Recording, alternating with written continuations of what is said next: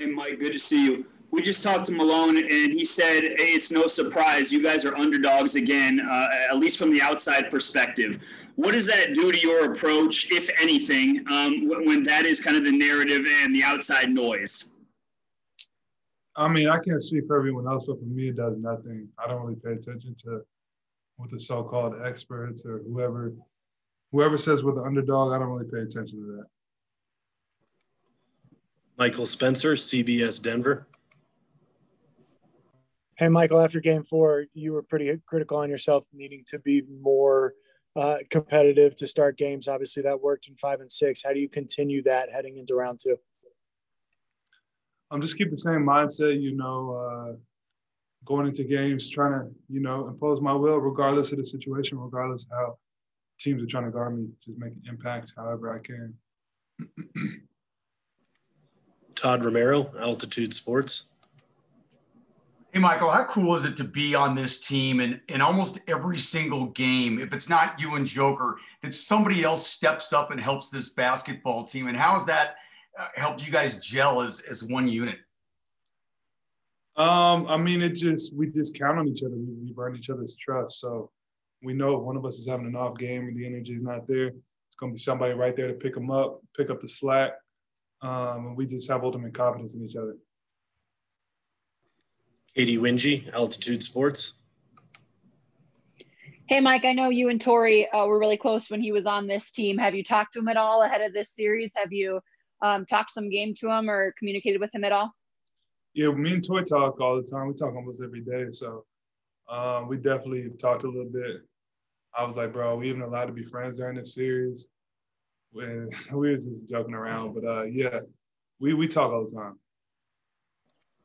Brandon Cristal, KOA Denver.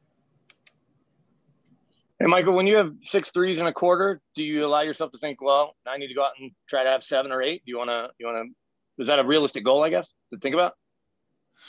I mean, that's not the thought process because then you just put pressure on yourself. If you have a good performance, you can't be scared that you're going to have to outdo yourself the next time. Every game is different.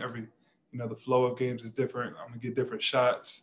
So it's just that day preparing for that game and giving that game everything you have and leaving the rest up to God, just giving effort and, the right attitude.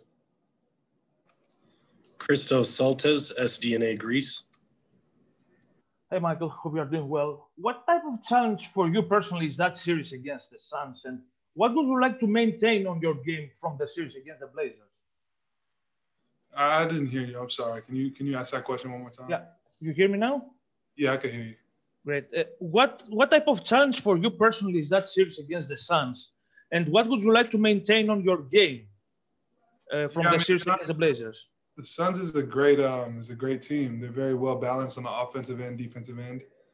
They're very well coached. And so it's going to be a challenge for me personally and the team just because we know we're going to get their best shot. And they're a very well put together team. So it's definitely, they're not here by accident. They just beat the defending champs.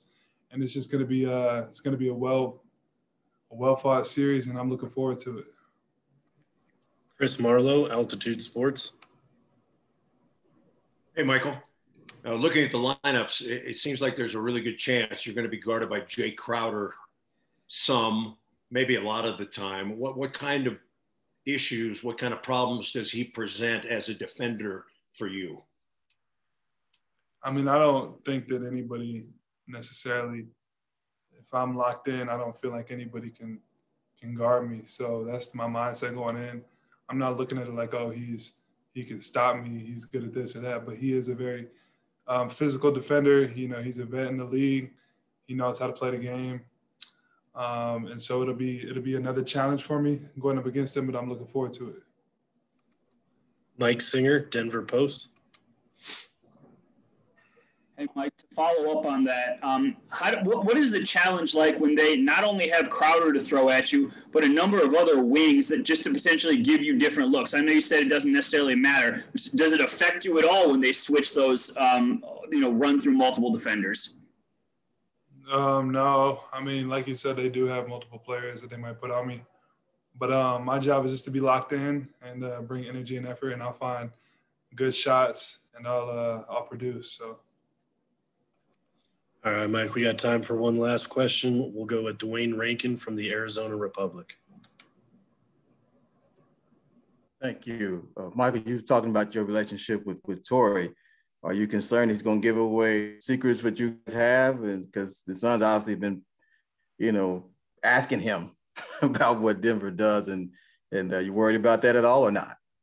No, I'm not worried about it because, as series go on, teams know each other inside and out. Like the Blazers after game 2 or 3, we knew everything that they were going to run. We knew how the players played. We knew what they were good at. So regardless, they would get to know me and they would get to know our team after a couple games. But, me and Torrey played countless hours and games of one-on-one.